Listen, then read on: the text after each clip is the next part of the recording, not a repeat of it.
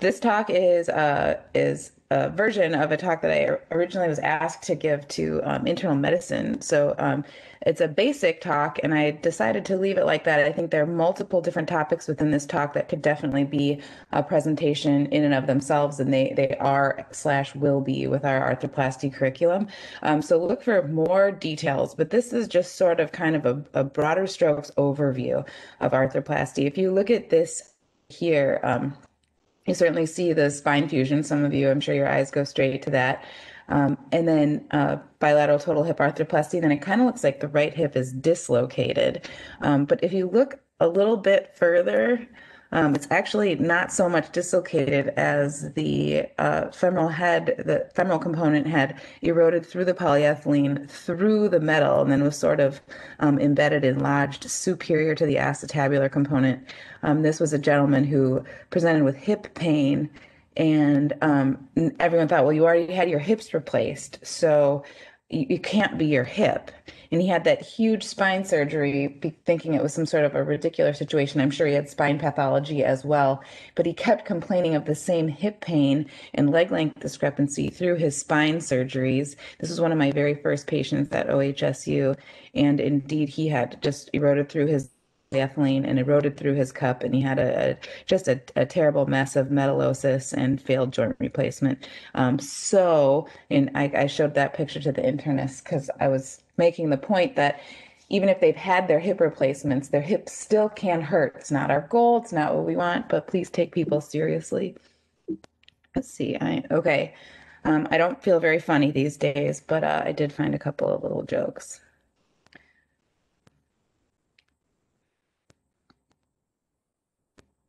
I like this one. What fits your busy schedule better, exercising 1 hour a day or being dead 24 hours a day?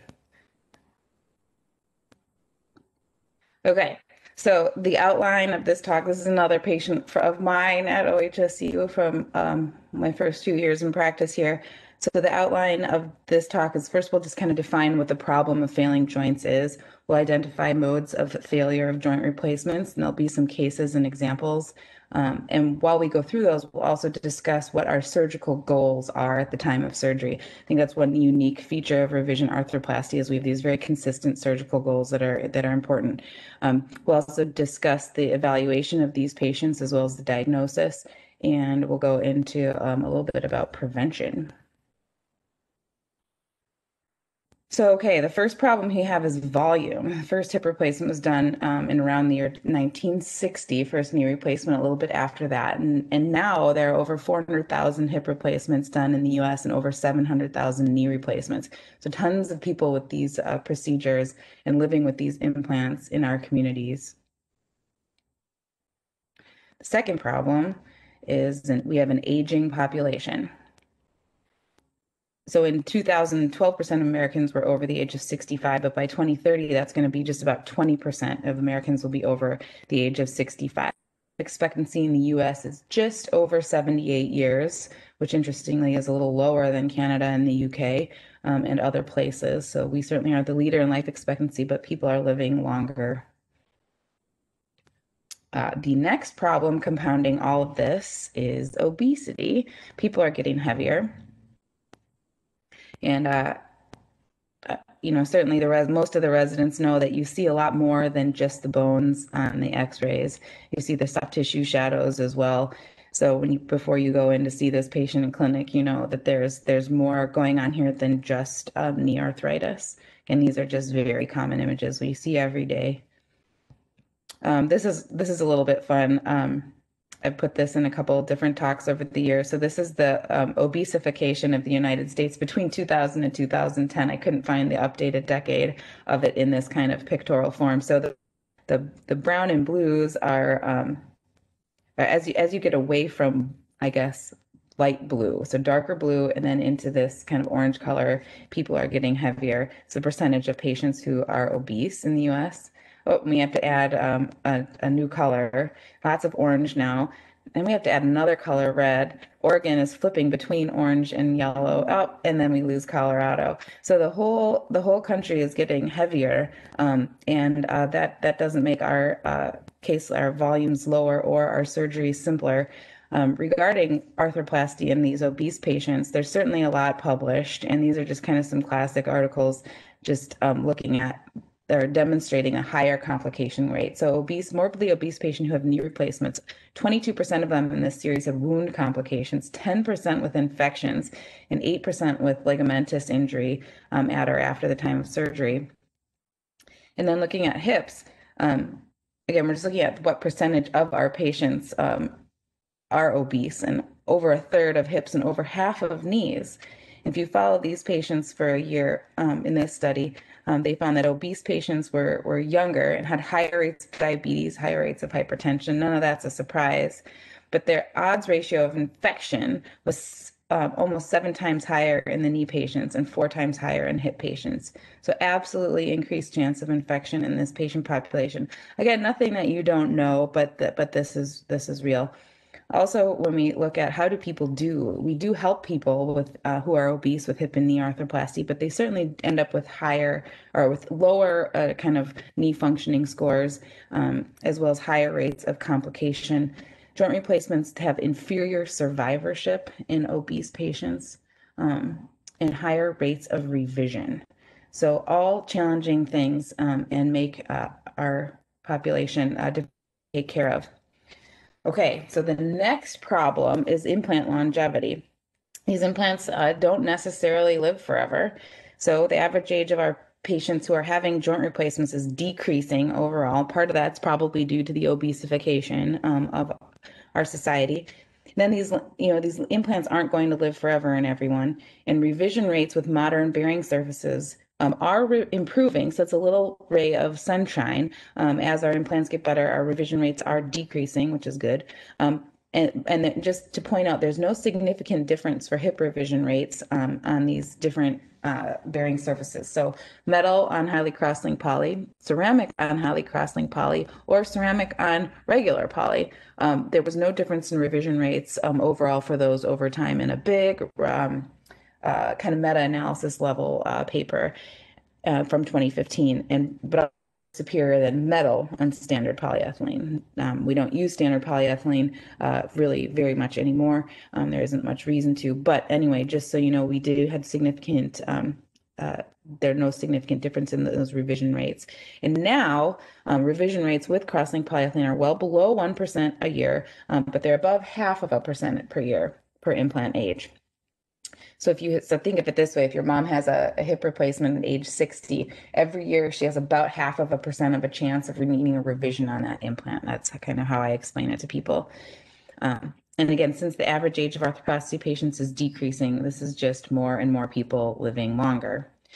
So the reason why implant longevity studies are hard, and I imagine that you can think this through if you spend some time doing it, is that we're talking about these implants last decades, not years. So over decades, surgeons retire, research groups change, patients get lost to follow-up, and patients pass away.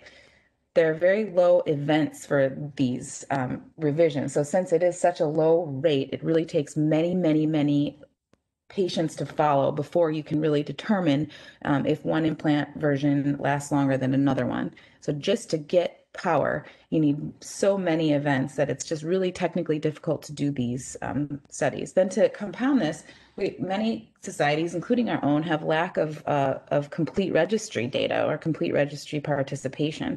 So the countries that do, we really rely on for finding out which implants have problems early. And that's really about the limitation of them. And we hope that over time they help us figure out which implants are revised more than others and in decades 2 and 3, which is really what we're considering now. Certainly, we've had material science advancements, which has been great, which is, we believe, contributing to improved implant longevity. So again, those are the rays of sunshine in this otherwise kind of big pile of work we have facing us. So this is kind of the joint replacement failure mechanisms, and this is kind of how my take of how this breaks down. You'll see other organizations of these concepts in other textbooks, but from my standpoint, these are kind of the common ways that joint replacements break down. So certainly we have osteolysis. Osteolysis is a topic that certainly could have a whole talk to itself, maybe a little bit more in depth than for this audience. So I decided to just do this overview talk. But certainly osteolysis is due to polyethylene wear, leads to loosening, and can lead to massive bone loss. One certainly true fact about osteolysis is there's lots of testable concepts about osteolysis that exam. So we'll go through those in a little bit more detail. Um, Next is, of course, periprosthetic fracture, instability, component loosening, metallosis, and infection. And we will go through each of those. So again, that's how those are the failure mechanisms Dr. Schabel sees it. I know I'm maybe feminizing arthroplasty here by not having a sports reference, but I don't know, does anybody get this reference? Is there my daughter and her best friend's Halloween costumes? Anyway, everybody's quiet. If any of you have watched the show Glee, my daughter Yana there is dressing up as Sue Sylvester, who is a kind of a sociopathic cheerleading coach. Anyway, it's a good show. Definitely on the lighter side for these trying times. Okay, so let's talk a little bit more about osteolysis. So osteolysis is caused by polyethylene wear. Just that statement is something that wasn't known until sometime in the late 1980s or 1990s, so the end of the 20th century is when we actually figured this out. We were doing arthroplasties for many decades before we really actually figured out what this mysterious bone loss was. It can lead to component loosening. Okay, that's one of the big problems, but it also can lead to massive bone loss. Okay, so this is a slide that has a lot of testable material on it. So polyethylene osteolysis is the most common form of osteolysis. There can be similar processes caused by other particles, but we're going to focus on the most common form of osteolysis in this talk. Osteolysis is a histiocytic response to debris, and in this case, it's ultra-high molecular weight polyethylene. That's our most common source. The rate of polyethylene wear needs to reach a threshold before this happens. That threshold is greater than 0.1 millimeters per year of wear as measured stereometrically, which we'll talk a little bit more about. The particle size needs to be small. So if the particle size is generally less than a micron in size, and they're forming at a rate of greater than 1.1 millimeters per year of the polyethylene, that's when we have a problem. Okay, those are the two factors we need to have this problem. Factors that increase polyethylene wear from the patient side are patients less than 50 years old, male, that have an increased activity level, and then component malalignment. Certainly, polyethylene thickness of less than 6 millimeters is also associated.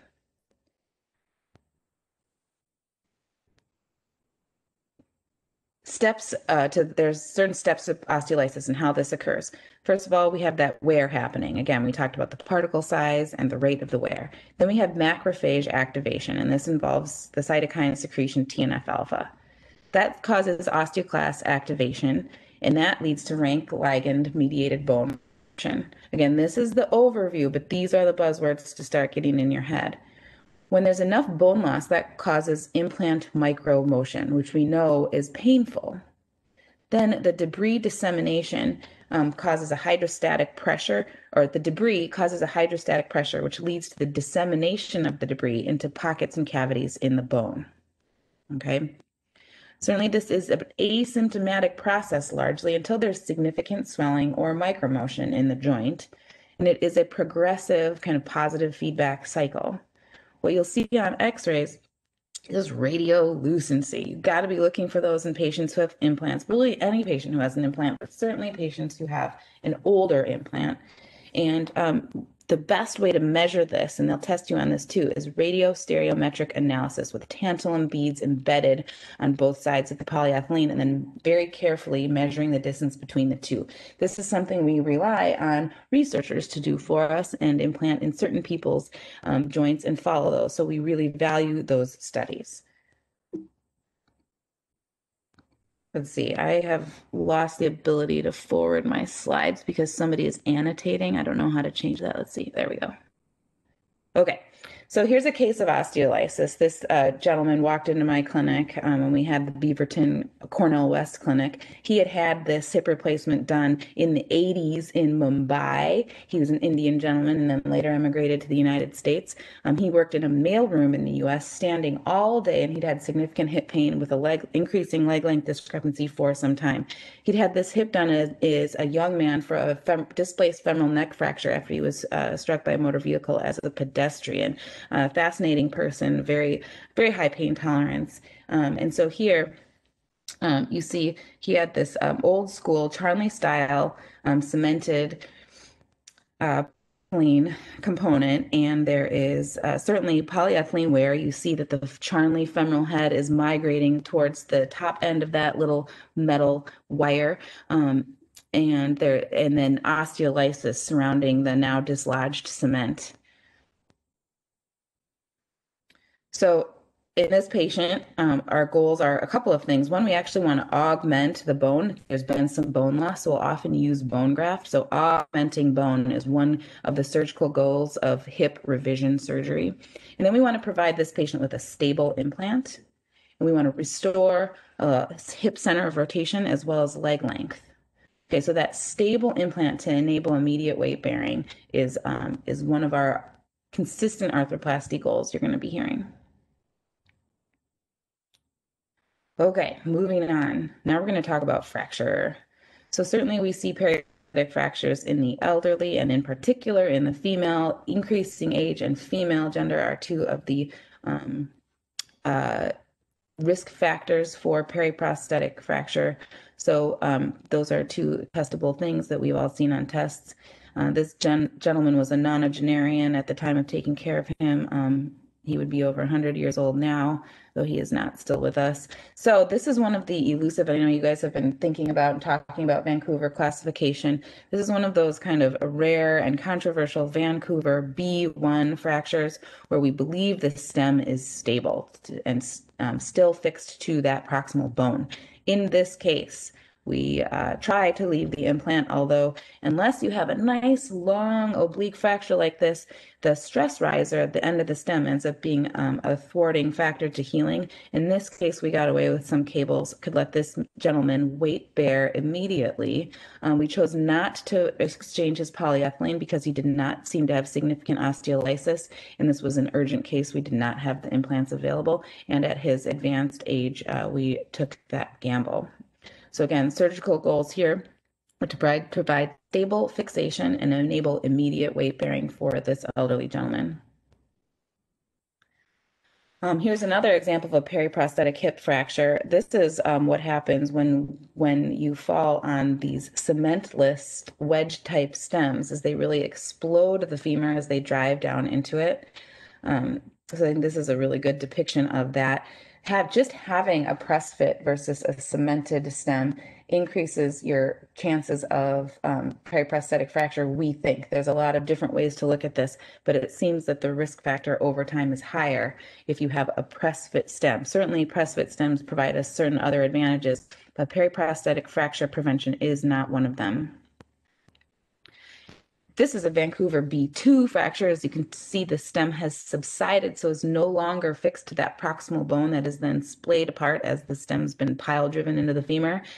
And that's kind of nice for us. We love Vancouver B2s. Those are fun fractures to fix because the stem comes out, and then we have a femur to reconstruct, and we do so around an intramedullary, long-stemmed diaphyseal fixing device with then cables. This patient, again, is able to weight bear fully after this procedure, one of our main goals of arthroplasty revision. So periprosthetic fractures, as you saw from the last case, and I know that Jamil just talked about this, so we don't need to go into too great a depth on this one. Y'all just saw his really nice case presentation. This is a very similar fracture. When you guys are learning how to ream the acetabulum and how to impact an acetabular component, this is what can go wrong if we are aggressive. You can break through the quadrilateral plate and protrudes your acetabular component. This patient had a little bit more of a protracted course, but had been like this for many months by the time I met her. And we had a failed column reconstruction with a jumbo cup. that's in between these two pictures that I didn't put on the talk. And she ended up actually with a custom tri-flange component. So the custom tri-flange component is made specifically for this patient based on CT reconstructions showing where her bone loss specifically is, and then we can add some metal. Nice things about custom tri-flange component is they can have an ingrowth surface. We still did plate the posterior column in addition to using this custom tri-flange. Not that we expect the column necessarily to heal, though we hope it does, but also just to stabilize the pelvis so that we can get fixation and hopefully some ingrowth and increased longevity with this implant. Surgical goals here, we want to augment her bone stock. She lost a lot of bone, so we put a ton of bone graft behind this custom component, hoping that we can actually get bony union across her columns, or at least maybe her anterior column. Then we have a plate stabilizing posterior column and the custom tri-flange. Her stem actually just stayed the same. We want her to be able to immediately weight bear. We want to restore leg length and hip center of rotation. And then again, lastly, increasing bone stock. She called me several years after this with leg pain, and she's from Southern Oregon. Her husband's actually a Shriner, like one of the guys with the hats. And I had him drive right up, and I was worried. I was sweating it. I was like, oh no, what are we going to do now? And she had a rip-roaring radiculopathy when I met her, and it wasn't her custom tri-flange. It was actually a disc herniation, and she did well with conservative management of her spine. Thank you, Team Spine.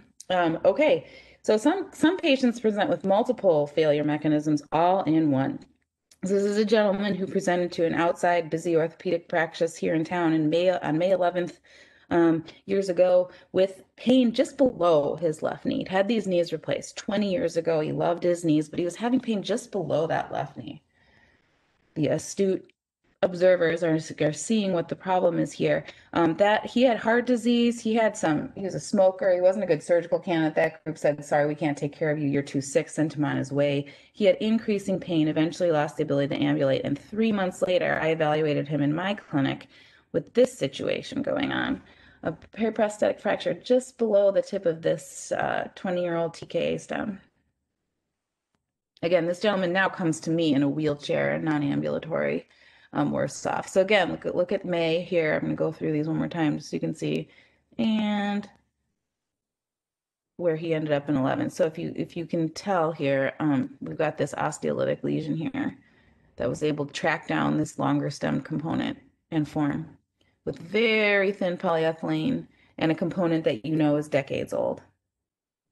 So to fix this, again, we want this guy to be able to weight bear right away, but now we've got an osteolytic fracture completed in the tibia, as well as a failed old arthroplasty. So in this case, we revised the knee, but then I also put a plate with as much compression as I could on the side. And again, because there's some cement proximally, I'm not sure I really could compress, but anyway, I was trying to borrow some of the trauma principles for this gentleman. He ended up healing and doing okay, but he did have some postoperative medical and wound healing complications after this procedure. And there's his, I think, united osteolytic fracture, which was exciting because I wasn't sure if it would heal.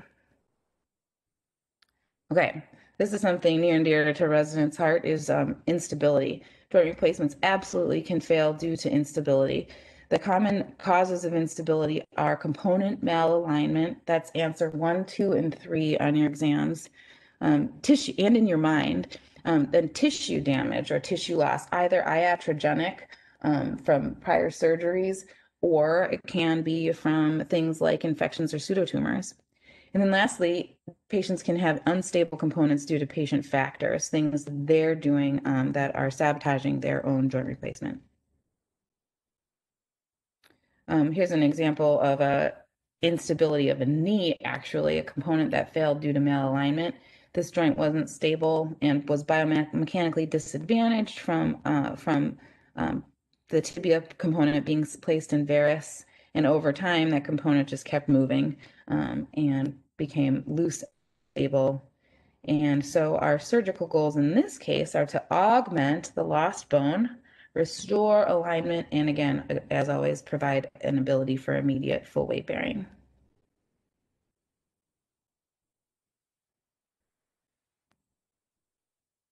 So here's a case of instability contributed to by polyethylene wear. This is again an old hip replacement done many decades ago.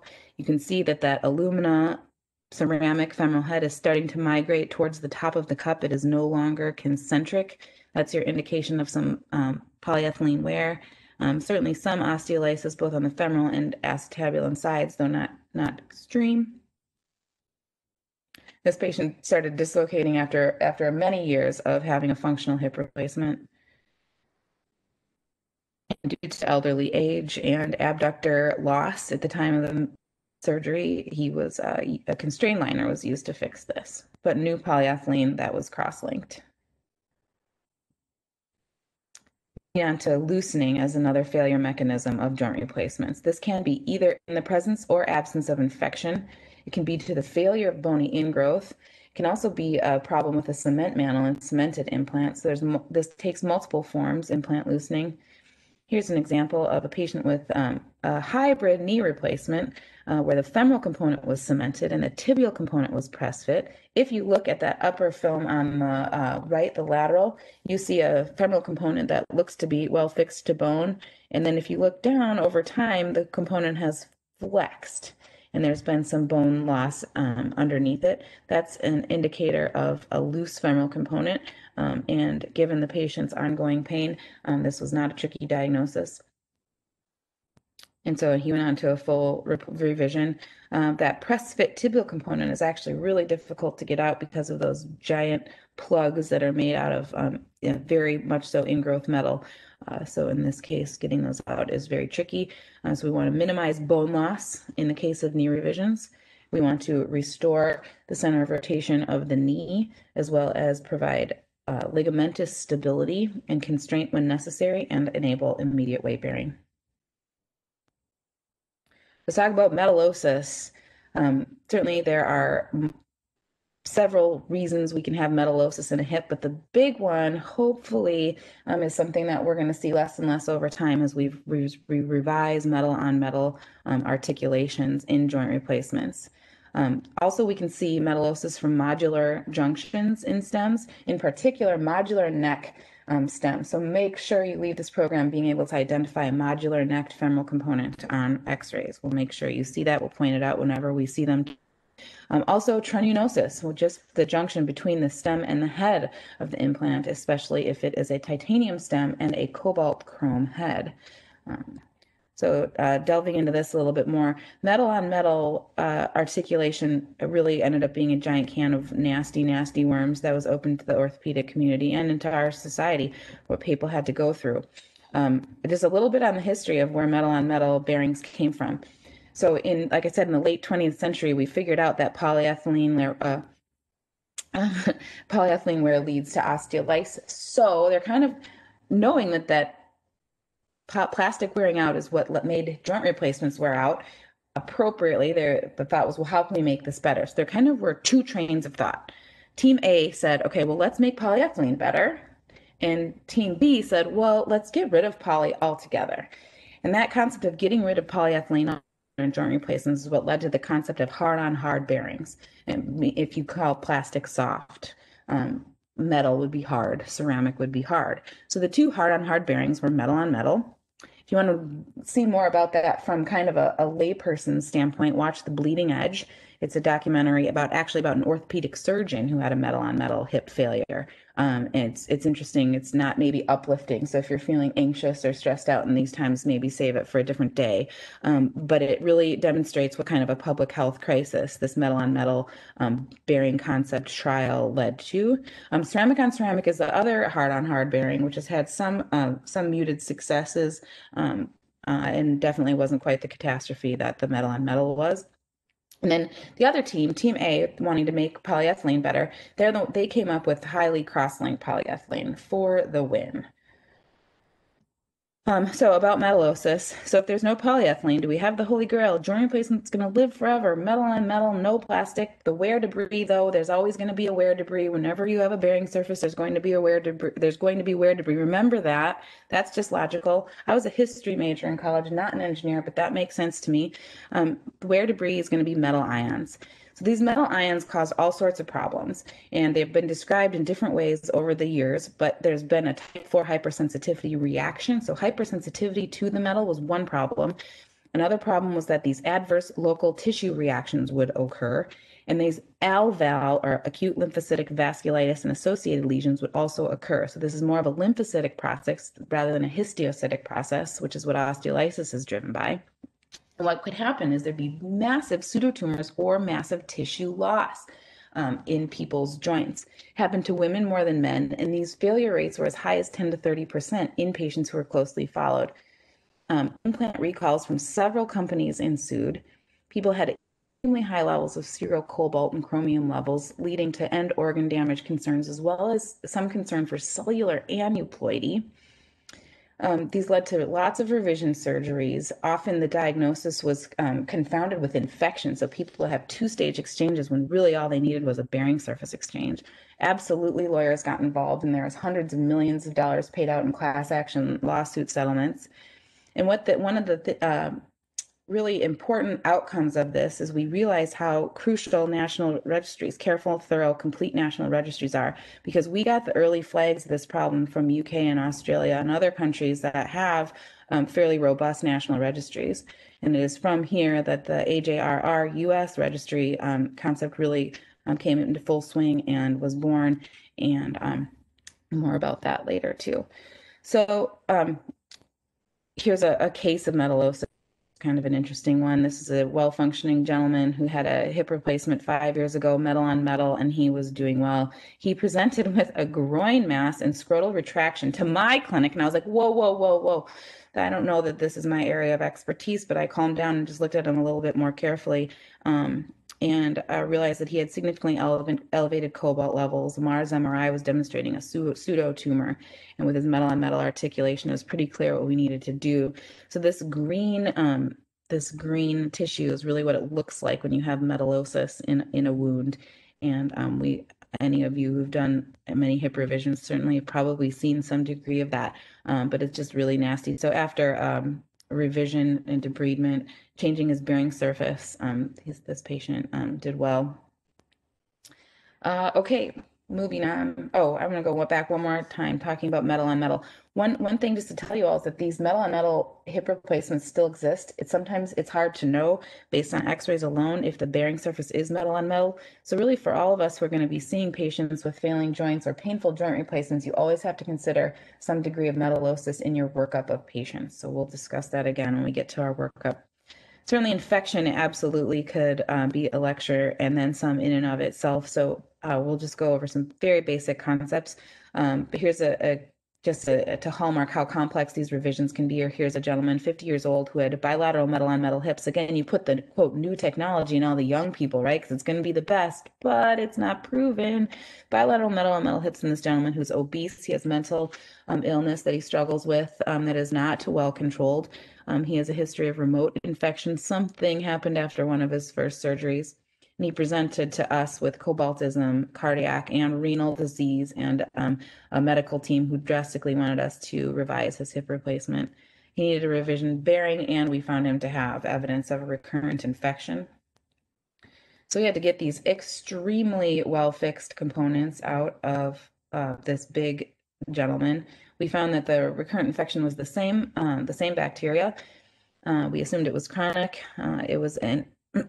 He had antibiotic intolerance, which made it more difficult. We certainly knew that there would have been a biofilm on that implant, given how long it had been in. So therefore, we have to perform a two-stage revision, which is where we remove the well-fixed implants, place an articulating antibiotic spacer, or sometimes not an articulating antibiotic spacer, given the chance. But I will tell you, in this case, I definitely lost the battle with my ETO in getting this stem out. He had significant bony loss, and you can see that there was a lot of lateral femur there lost. But in any case, this is what his one stage looked like. Thankfully, the femur wants to be a femur, and it kind of turns back into a femur if you give it a chance and you let it articulate. And he thankfully regrew the femur that I lost. And we had evidence of eradication of infection, and it took a long time because of his antibiotic intolerances. And he went on to his second stage, reimplantation of a long diaphyseal fitting stem. and did not recur in his infection, thankfully, although he did about 3 weeks after surgery decide he needed to crawl under his house to do some maintenance and he dislocated. Um, After a closed reduction, he went on to do okay. I haven't heard from him. Um, so when joint replacements are old and maybe failing, patients are going to probably come complaining of pain or something. So you want to figure out the history of their implant. Where was it done? What is it? When and why? Why is actually important. Get as much information as you can. Sometimes this is decades ago and you can't get very much information, but get what you can. And then you want to find out, did that joint ever work well? Was it functional for a time? When did it actually start to hurt? And is this pain the same as the pain they had preoperatively, if they can remember? And has there been any history at any point of a draining wound, patients needing antibiotics, a washout procedure being formed? You want to use all these words for patients. And like physical exams, certainly normal things like swelling, range of motion, and gait are important. X-rays, certainly weight-bearing X-rays. We really need weight-bearing X-rays. You're not going to see that femoral head migration within the acetabulum and wearing out polyethylene if they're not standing. So you really need weight-bearing radiographs, looking for radiolucencies, alignment, and changes over time. Whenever possible, find their old X-rays and compare. Sometimes this requires a second visit. You have to get the X-rays, bring the patient back, look at them again. This is a nice thing about virtual visits is you don't have to bring that patient back to town. You can do a virtual visit with them once you obtain their second X-rays to go over findings of change over time. Sometimes we use nuclear medicine to help us identify loosening or infection, and although that's a study with limited utility, often the results are equivocal and the sensitivity and specificity are poor. Sometimes a MARS MRI, we say MARS, metal artifact reduction sequences. Really important to make that very clear when you're ordering it, because otherwise you just get an MRI with scatter from the implants and not much utility. But if you ask them to suppress the metal artifact, you do get a better images. Lab work. We always want to get ESR and CRP. Any failed joint, really, any joint replacement someone's complaining of really probably deserves these labs. Infection can present in all sorts of ways, and so we want to rule it out. And normal ESR and CRP practically does that for you. We also want to get serum cobalt and chrome levels, looking for metal on metal when you have any degree of suspicion that they could have a problem with metal on metal, which should be most of the time. Have the op report in front of you that they have a ceramic femoral head, and that, then the likelihood is very low. Then you consider aspirate based on the ESR and CRP. Aspirating a joint is important. Aspirating hips is tricky. It's expensive, and it's usually done under radiological fluoroscopic guidance. So it's something you really want to order only if you really think you're going to need it and it's going to change your decision making. Certainly, you really want to get a cell count, okay? And again, these, depending on when the hip replacement was done or if it was a knee replacement, these numbers change a little bit, but around 2,000 white blood cells, depending on when the joint was done, and if it was a hip or a knee, are going to be concerning for infection in that replaced joint. And then if they get enough fluid, gram stain and culture are certainly also helpful. Again, those are things you guys know. So kind of the concepts of how do we prevent, how do we talk to our medical community as well as our patients about co-management and prevention of these big difficult surgeries. We want our partners to refer these patients to us early. If a patient has a painful hip or knee, we should evaluate it. If it does look like maybe it's a radiculopathy and not a joint replacement failure, then we can handle that referral process. But we want to make sure we take a look at these older implants right away. We want to get weight-bearing X-rays and labs. Those are all things that can be done on the primary care side. Prevention of catastrophic failure. Kind of questions this brings up is, should we be getting X-rays and having patients come in to see an orthopedist every 5 years? I tell my patients that's a good idea. It's certainly hard to enforce, and a lot of times is absolutely, a very uninteresting clinic visit. We talk more about the weather and politics than we do about their joint. But should we do this more frequently in these implants? People for 15 years? These are all questions that don't have specific answers. We also want to encourage people to exercise. That's why we put these in people, but we want them to be low to medium impact, really to avoid things like running, jumping, mogul skiing. to protect the polyethylene. And again, we just have very little biomechanical data about what high impact activity will do to implants. Also, we want to encourage people to maintain their weight. Again, first goal is to stop gaining and then weight loss.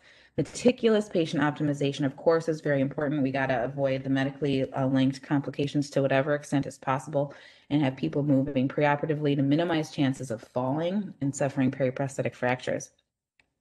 So in general, summary slide, procedures range in complexity from very simple, straightforward 20-minute liner exchange procedures versus complete overhauls that are really extensive. These surgeries require contingency planning. You need to know what you've got, what your options are. You need to have plan A's, B's, and all at the ready. Often you need specialized instruments and to know specialized techniques. General anesthesia is often required, although sometimes we are cavalier and we do revisions when we're really confident that they're going to be simple under spinal anesthetic. Revision joint replacements are not minimally invasive. There's nothing minimally invasive about it. These are often get downs and we need to see what we're doing. There's scar tissue. We need to be very careful not to damage neurovascular structures. Recovery is longer than primary joint replacements. Why? Well, that given patient's older than when they have their first joint replacement, the mode of failure is often going to contribute to the longer recovery, as well as the more extensiveness of the procedure. We just are making bigger incisions. We're dissecting more tissue. So the diagnosis is certainly key in a revision. A revision surgery without an identified problem has about the success rates as getting a heads when you toss a coin, and maybe not even that good. So we always need to have a diagnosis before the revision surgery is attempted. Complication rates are higher. You have to remind patients of this. These surgeries are more technically challenging. We're removing well-fixed implants sometimes. Scar tissue obscures structures and tissue planes. There's often bone loss, or we're dealing with bone loss and significant deformities. Patients are older, more frail, and more medically complicated. So from a prevention standpoint, that's always an interesting question. Now, we want to perform high quality primary surgeries. That's what we're trying to teach you guys here. And I think a lot of you, most of you are able to do that. So we want you to go out into the workforce and perform high quality primary surgeries. We want to avoid technology trends and fads until data exists. That didn't happen with metal on metal. So think about it. Is this new technology we need? Does it solve us a problem? If the answer is no and probably not, then maybe just don't use it. Use it until we have those questions answered. Always medically optimize your patient to whatever extent is possible. Perform careful follow-up, both early and late. Keep yourself available to patients who've had their surgery years ago and be willing to evaluate those people as well. Certainly follow the orthopedic literature and participate in joint replacement registries when you can, as well as follow outcomes research and maybe even participate in it. And this is my historic slide, but it was still in this talk from when I gave it the first time in a different form. And so these girls are 10 years older than this now. So that is, and hopefully their spelling got better. If you notice, squeezed is spelled SQWEEST, but maybe not that bad for a 5-year-old. So that's my talk. Thank you guys for your attention. Those of you who paid attention, I hope that was a helpful overview. And it is just approaching 8 o'clock here. Certainly, if anyone has any questions, I'll stick around. Otherwise, have a great week.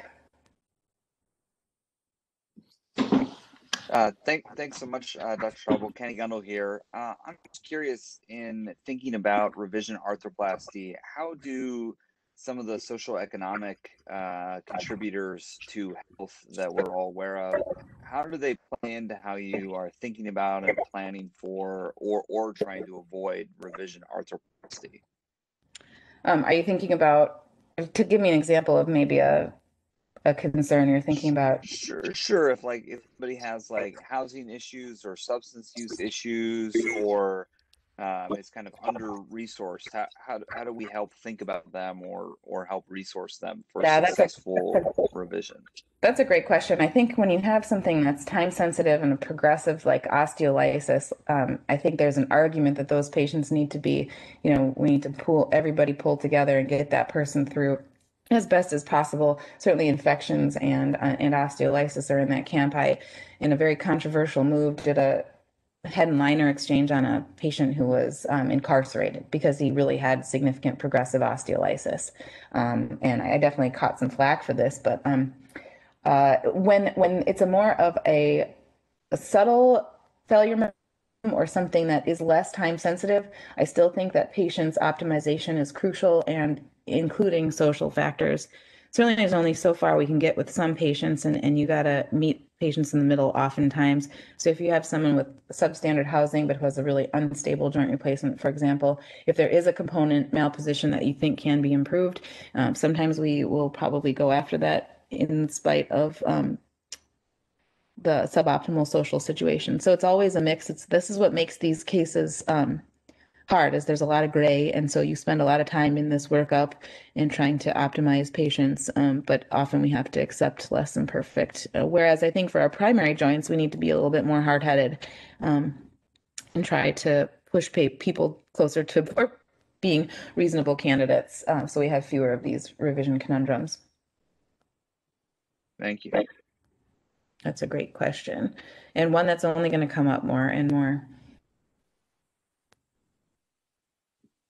Katie, I've got a question for you. Great talk, by the way. Thanks.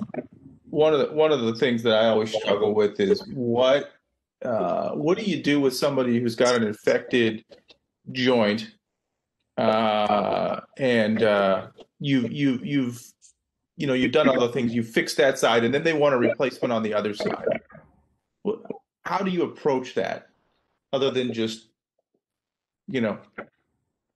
sort of be necessarily wary, but the risk is going to be substantially increased?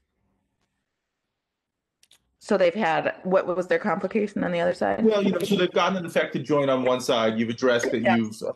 You've done your two-stage revision. They've done all their things. Now they're back and they're saying, Dr. Schabel, let's do my left hip. Right. So I love those patients. That's a fun challenge. But, when I like to engage the infectious disease community. Usually these people know ID because they had to go see them for their two-stage exchange. So I think usually either a visit or at least a conversation of, is there just anything else we need to do preoperatively? Sometimes we'll do things like decontaminate people's homes. And there's these various different regimens. I'm not sure there's a whole lot of science behind it, but if a patient has had a series of different type of skin bacteria type infections in their life, they'll do like a home decontamination where they, do things like just give a real specific recommendation on cleaning bedding and skin baths, and often partners have to participate in this. Anyway, we've done that before. I think a lot of it is just reminding the patient that you're still the same patient and this happened to you once, so the risks are higher. That's just the conversation alone, I think, is helpful. And sometimes we consider putting people on prolonged oral antibiotics. That is controversial, but there have been some studies that show that for high risk patients that is a reasonable thing to do and can decrease prosthetic joint infections. So that's another thing. The infectious disease community doesn't like that, though. So if you ask them if they think that's a good idea, they're almost always going to say no. So sometimes we just do it, say 2 to 4 weeks of an oral antibiotic course post-operatively as a prophylactic regimen. Again, controversial, but definitely being studied in a patient maybe with some risk factors you can completely modify. Definitely dental clearance, making sure people really are their mouth is evaluated prior to doing this next joint replacement. Sometimes we forget to have people see a dentist before their first joint replacement, and that can be a contributing factor to PJI. So definitely dental clearance is another thing we'll add to their list. Yeah, I think that's an excellent point. Cool, great. Thank you very much for that talk. Thanks, Adam.